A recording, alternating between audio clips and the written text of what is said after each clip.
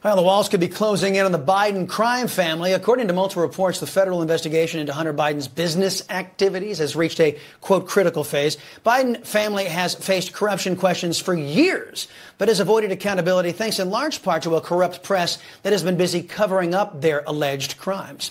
Let's discuss with Republican Congressman Matt Gaetz. Congressman, it's been a long time, sir. It's always great to see you. You know, we were led to believe the increased scrutiny stems from the Hunter Biden laptop that much of the press and the so-called former intelligence folks claimed without facts was Russian disinformation. Where do you think all this is going now? Well, keep in mind, the FBI has had this laptop for many years. It was only recently that we were able to get it into the congressional record, when media outlets were able to piece together different features of Hunter Biden's life that didn't just demonstrate personal depravity, but in fact, public corruption.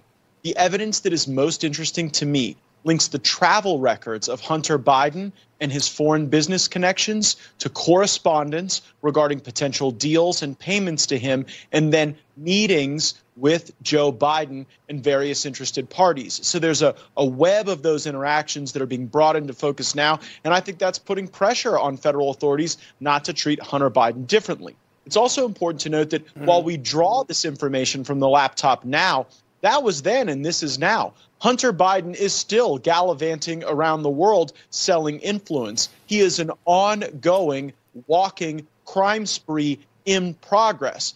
I believe that the Republicans will actually have to set up a special select committee to just look into Hunter Biden with experts from Foreign Affairs, from House Judiciary, from the Oversight Committee, because he really has become a center point of a lot of this Biden crime family activity. Right. And there should also be an investigation into Mr. Biden, Joe Biden, being caught on tape saying that he withheld money allocated by Congress to a foreign country until a country fired a prosecutor. That's exactly what they impeached Donald Trump for, by the way. Meantime, ultra-vaxxed, speaking of Joe Biden, ultra-vaxxed Joe Biden has tested positive for the China virus, but he was saying this just yesterday. Watch.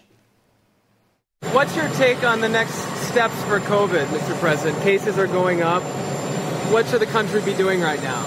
Getting vaccinated. And for those who aren't? They've got a problem.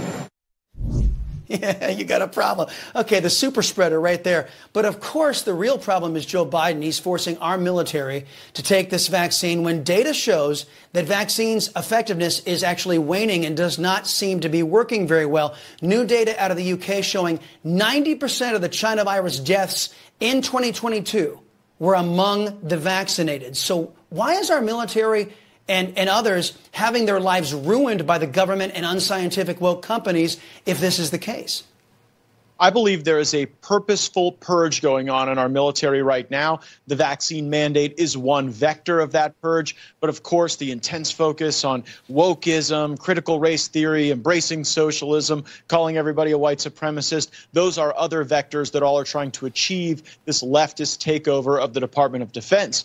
I mean, you look at Joe Biden, it was cancer yesterday, COVID today, been a rough week. I guess we're all married to a doctor, right? I mean, the fallacy of the Biden regime is that he's really in charge of anything. I don't think that much will change at the White House because it's largely his staff and the vestiges of the Obama administration driving these decisions. Yep. But the pain is the purpose. It is not an ancillary effect on the military when you apply the vaccine mandate. It is the point of the vaccine mandate to try to create a monolithic military in the image of the American political left, not the patriotic image and the patriotic really underpinning that we've all come to respect so much about our military.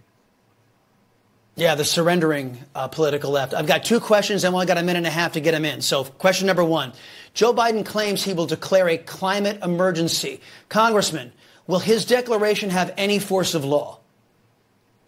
It will have the force of his administrative agencies, which he is arming to the teeth. House Democrats resisted legislation late last evening to stop the EPA, the Department of Education, these entities from getting a whole lot of weaponry. So I actually am very concerned that when they use language like emergency, that they will use that to vastly expand powers that don't exist now. I mean, who would have told us a few years ago the CDC would set rent policy in our country, but that's what the emergency paved the way for. Wow. Okay. And Last thing, study after study shows China is the biggest emitter of CO2 on the planet, yet no Democrat proposes stopping China from emitting that gas. Leftists claim that that gas is destroying the planet. Doesn't that reveal that the goal of the Democrats isn't to wipe out man-made global warming, but actually to wipe out America's economy?